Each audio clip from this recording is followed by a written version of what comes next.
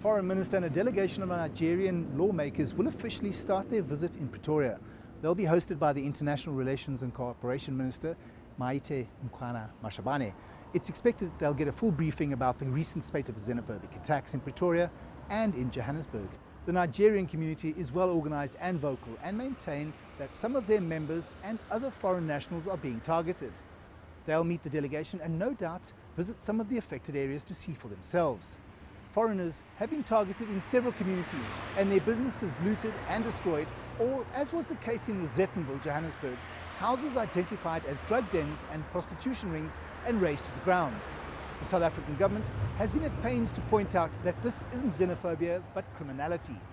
The Home Affairs Minister called African ambassadors to a meeting to allay their fears some 2 weeks ago.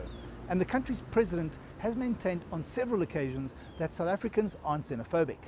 The Nigerian delegation are here on a fact-finding mission and are likely to draw their own conclusions. I'm Angelo Coppola for CGTN in Johannesburg, South Africa.